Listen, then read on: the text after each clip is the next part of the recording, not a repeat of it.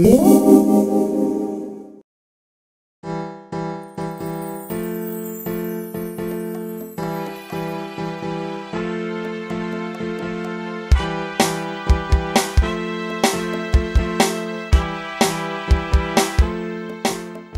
am going to make a fly fishing rod for a doll using thin wooden dowels, thread, buttons and beads, jump rings, feathers, glue, and craft paint.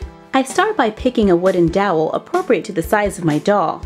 For a mini doll like a Lala Loopsy or Littlest Pet Shop, I would probably just use a toothpick.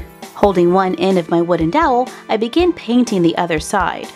Once dry, I paint the other end. I wrap the wooden dowel with thread to make the grip. I use glue to secure the thread and trim off the excess. I glue a bead between two buttons, wrap it with thread, glue it to the wooden dowel, glue two jump rings going down the wooden dowel, run the thread through the jump rings. To make a hook, I open the jump ring on one side, cut the tip off of a feather, then glue the feathers to the hook. Glue the hook to the end of the thread, and you're done. Happy crafting!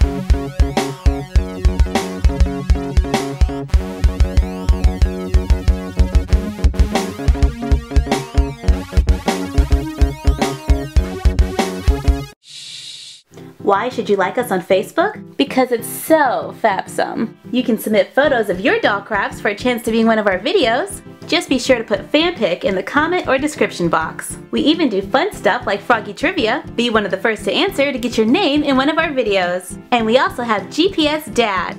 Can you name what city our dad is in? Facebook is also a great way to see what's coming next. Well, see you in the next video.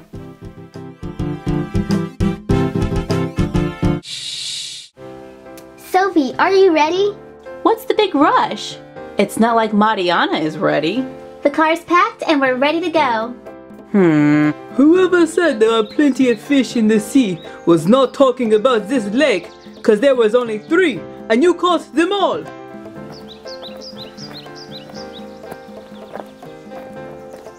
Where is this place? We've been walking through the woods for hours. Sophie, it's been like 5 minutes. I think I can still see the car from here. Tomatoes, tomatoes. Look, y'all go on ahead. I'm just gonna stop for a moment and do the shout out. We want to give a shout out to Official Electress. What's up? Hey guys, any ideas on how I can catch a taxi to the cabins?